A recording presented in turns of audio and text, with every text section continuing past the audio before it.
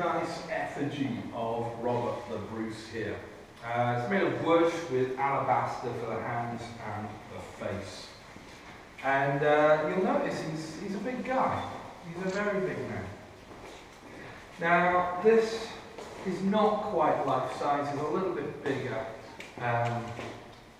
than real life here. So, Robert the Bruce was Scotland's hero king.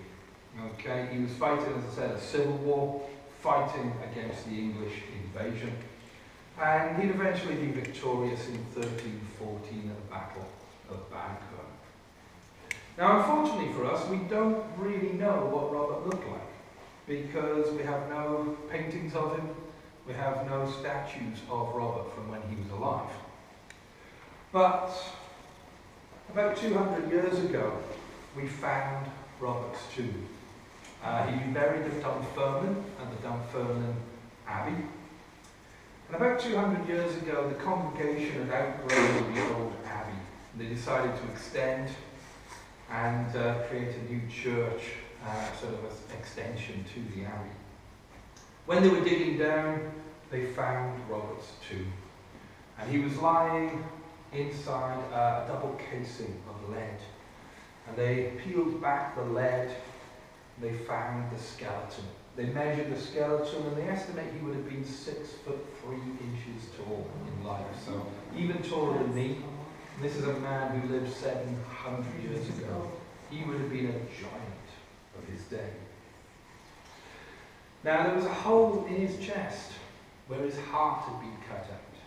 And we know that on his deathbed, Robert's heart was cut from his chest because he promised God that he would lead a crusade to Jerusalem.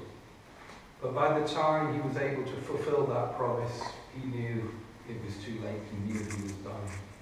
So his heart was cut from his chest, put inside a silver casket, and his closest friend, Jamie Douglas, would wear Robert's heart on a chain around his neck for the rest of his life. And Jamie Douglas would lead the crusade to Jerusalem in Bruce's name. So they did a little bit of archaeology.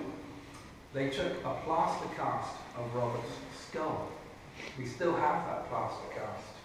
And modern forensic science have taken the plaster cast of Robert's skull and they've recreated his face. You've all seen CSI when they do that. So that's what they've done with Robert.